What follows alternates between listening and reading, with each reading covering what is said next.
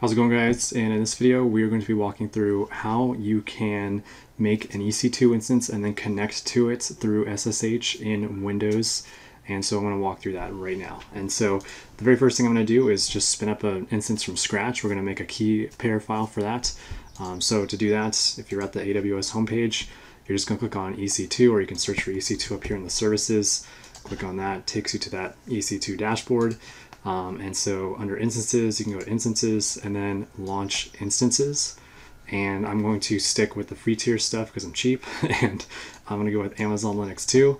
And I'm going to select that. I'm going to keep the architecture at x86. I'm going to, again, go with the free tier here for the T2 micro. And I'm just going to configure instance details.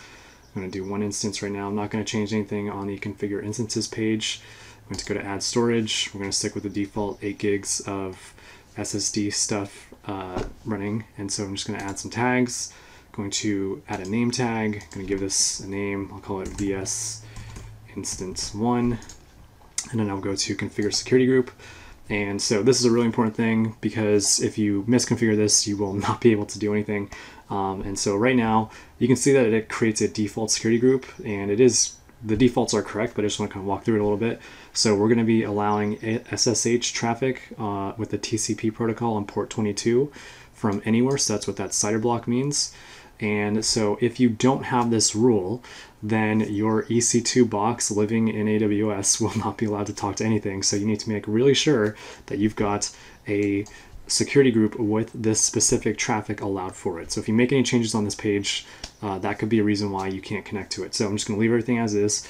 I'm going to name this one VS SSH SG, just so that I have it for my own purposes. We're going to go to review and launch, and I'm just going to launch this as is.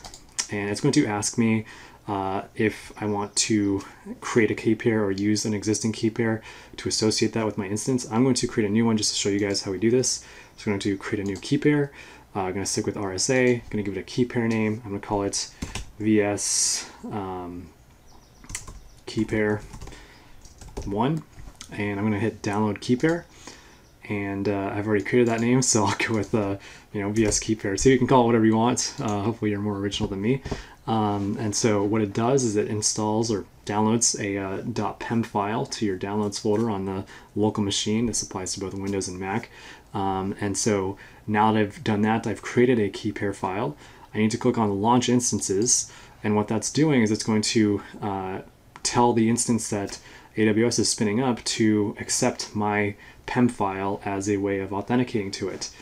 And so if I now go to view instances, I can see that we've got this thing right now that's in pending, VS inst 1. And if I refresh this, still in that pending state, so I'm going to give that a second.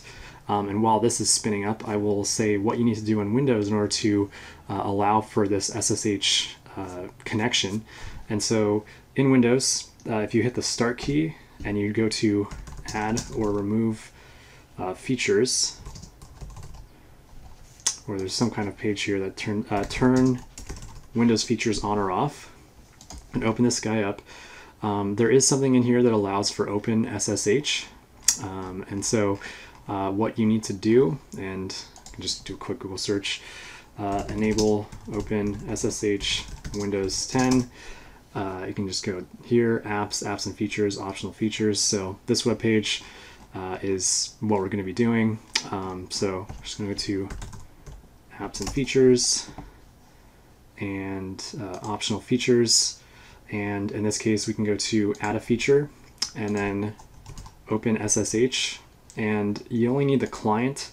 And I've already installed that, so it's right here. But if it isn't, you'll go through the install steps on that. And it's pretty straightforward. You might need to do a reboot, and the way you know it works is if you open up a PowerShell script afterwards. I've got one running right here. If you just type in SSH, you'll see that it gives you some usage help when you run that command. So that's how you know it's been successful in installing. And so now that we've got that PEM file downloaded locally to our machine, we're going to go back to our EC2 instance console. We're going to refresh this, and again, we're seeing that it's running right now, which is great. I'm going to click on the instance ID, and it's going to show me its public IPv4 address.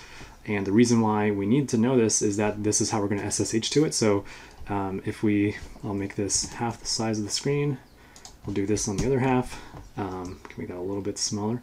But basically, what we're going to do is right now in my PowerShell, I want to change directories. So I'll do ls, and I'm going to change directories to my downloads. So cd downloads, and do another ls, and we can see that I've got my key pair in this directory. And so what I'm going to do is I'm going to run the command ssh-i, and this is where I'm going to specify that key pair file. So I'm going to type in vs because that's what I titled my key, and I'm going to do tab. It's going to autofill in that name.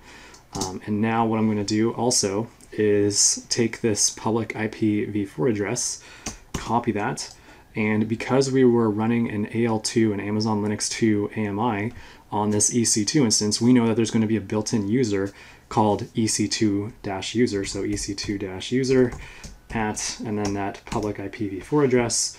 We're going to hit enter, and it's going to tell us that the authenticity of this host can't be established. We're just going to say yes, it's okay to continue connecting. And now we have successfully connected to our box using the OpenSSH client in Windows, along with our PEM file that we downloaded locally from the AWS console. So we are now in here, and we can start doing some Linux commands or other things we want to, like install programs and set this server up. But that is how you can set up an instance and connect to it through SSH on Windows. I hope this helps. Thank you all for watching. I'll talk to you guys next time.